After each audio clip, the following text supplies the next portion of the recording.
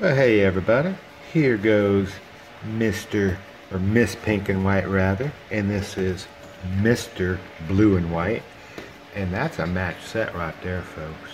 Yeah, that's a nice pair of Airedales. Y'all look at them, pink and white, blue and white, girl, boy. That boy looks a little bit bigger to me, just based on paw size and whatnot. Hey you, go to bed over there.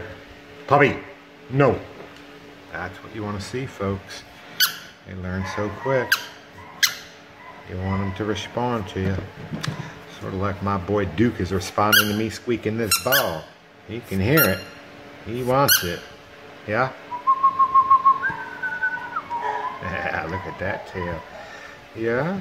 Well, yeah, that's a good boy there. Yeah, that's a good boy. How about you? I think, yeah, she's still a little more nervous, a little more unsure of herself. I'm telling you, give her a few days, maybe another day, 2 days. Look, if you want your Airedale to love you, you gotta lay hands on them, folks. You can't do it from afar. Yeah, you gotta get right up on them and put your hands on them and reassure them and love them and stay with them.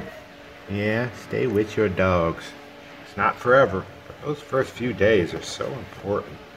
Yeah, so important. Yeah, that's a good looking dog there. All right, anybody got anything they want to say? You want to play with this ball? You like that ball, don't you? You like that ball, don't you, Mr. Boy? Look at him. Yeah, that's your ball. Go on. That's your ball. Get it. Get that ball. Go on. How do I make it squeak? Well, you gotta squeeze it. Look. You can do that. Yeah? You squeeze it. Alright. He's watching. He's learning. He will have that thing squeaking like it's